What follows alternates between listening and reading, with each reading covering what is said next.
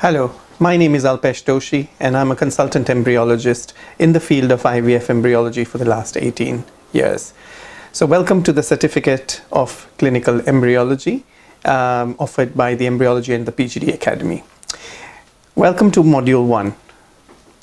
The aims of this module, or the subjects covered in this module, are going to be the embryology lab, equipment and staffing, culture media, sequential versus single step, semen assessment, preparing sperm for ART, laboratory aspects of IVF, laboratory aspects of ICSI, the embryologist's role in egg collection, how to do pronuclear checks, embryo selection and scoring, embryo selection and the adjuncts in the IVF lab, assisted hatching techniques, laboratory aspects of the embryo transfer procedure, introduction to time-lapse, and how to build up models using time-lapse technology.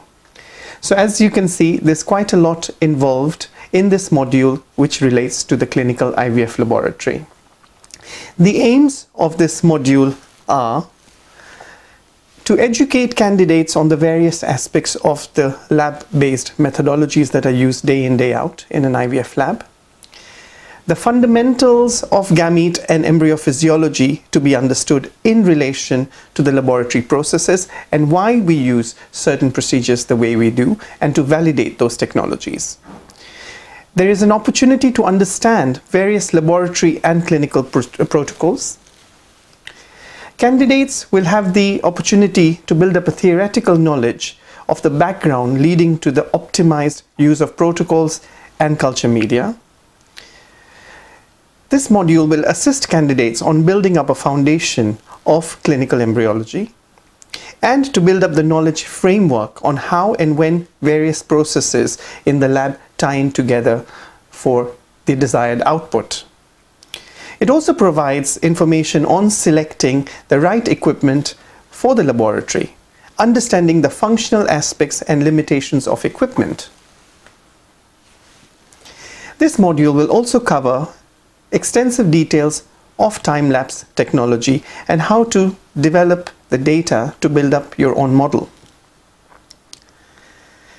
This module also talks about when and how to apply invasive technology such as assisted hatching and which candidates are more appropriate for it.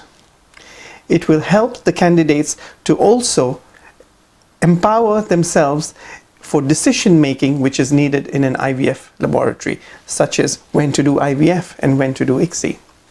So I hope you enjoy the learning objectives in this module, and we wish you all the best, and we hope that this module gives you a lot of insight into the clinical IVF laboratory.